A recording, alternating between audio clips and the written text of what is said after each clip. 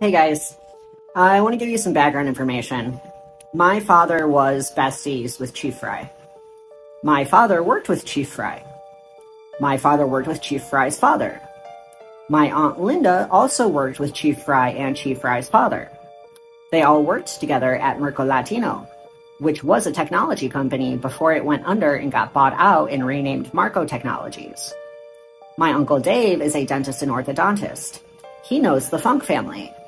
My cousin Nikki is a cop for Rock Falls and Rockford PD. She knows Brent Kopacka. And I got assigned to Kyle Payne at Fort Benning as my CO.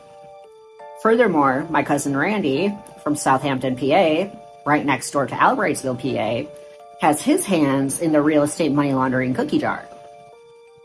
He's been laundering money by purchasing and selling single-family residences, along with Fry and his cronies.